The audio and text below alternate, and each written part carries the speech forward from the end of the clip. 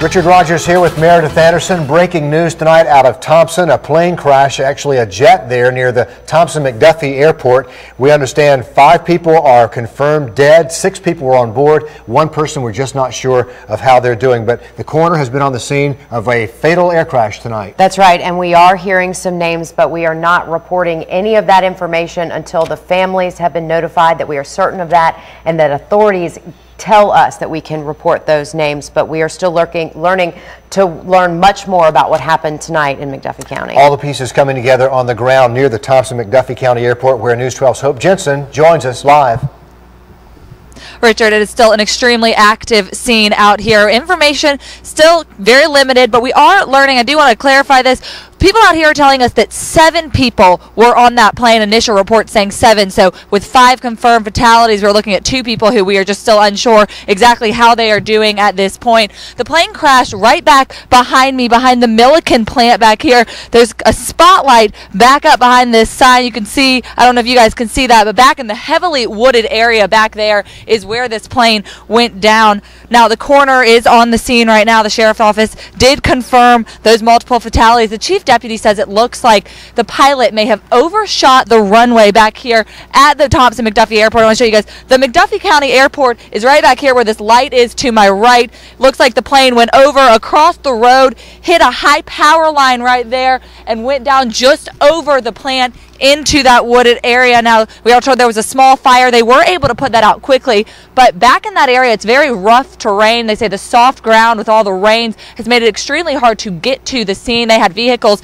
that were getting stuck, had to bring some people in with 4-wheel drive trucks to try to make it back out to that scene, which made it a lot more difficult. We do know that a helicopter came in, took those injured people to a local hospital. We don't have word on their condition right now, but there were at least 10 ambulances on the scene on standby here, as well as multiple agencies throughout the night. It's a team effort. Everybody pulls together with the EMS, fire and police when we have a tragedy like this.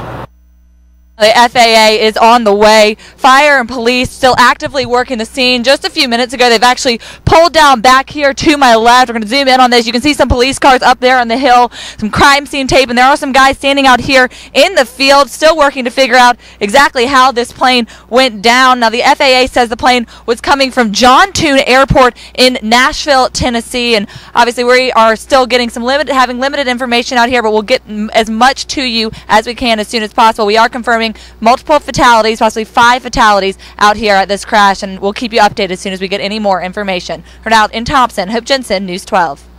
So, Hope, if I can just get in one quick question. Since Washington Road runs right through the middle of where all this happened, is the highway open tonight, or are safety officers still blocking it off? The highway does seem to be opened at this point. They do have a few lanes closed on the right side. They've got a lot of cars, police cars still sitting along, but the highway here is open. Cars are coming through at this point. And actually, we've just learned that the sheriff has just shown up on the scene, so we're about to go get some more information to him. Hopefully, we'll get that to you in just the next few minutes here. Yeah, please do. This will make a lot more sense to everybody once we show them the map of this area. If we could go to that right now, we'll show you exactly how this played out on a map that we prepared for you as we zoom down in here to Thompson. I'm not sure if you're going to see it right there. Washington Road is Main Street right there through town. If you head north on that road, you get the airport, you get the golf course, and you get the site of the plane crash. That's right. It's about 4 miles north of Thompson, just to give you an idea of that. And something else to mention, too, a lot of people have been posting on Facebook. Witnesses have been going to the scene. They just want to be part of it. They want to see what's going on. It really is not a good idea to head out that way. Let the investigators do the work that they need to do tonight.